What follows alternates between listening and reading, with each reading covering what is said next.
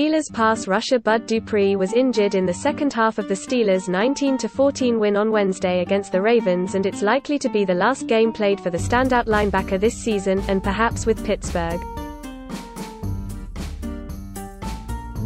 Initial tests on Dupree indicate a torn ACL, NFL Network's Mike Garafolo and Aditi Kinkhabwala reported following the game.